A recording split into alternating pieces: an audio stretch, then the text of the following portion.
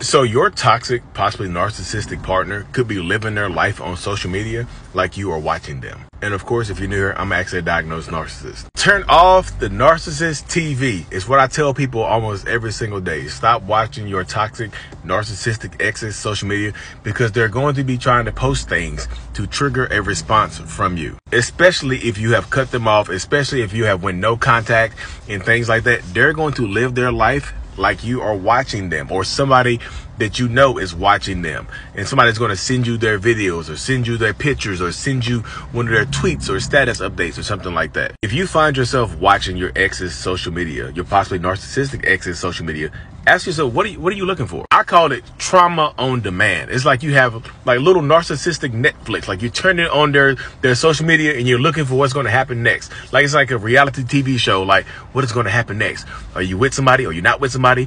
Or is this post about me is hurting my feelings? Like typically you're going to see something on their page that is going to trigger you. It's going to set you off. It's going to hurt your feelings. And yes.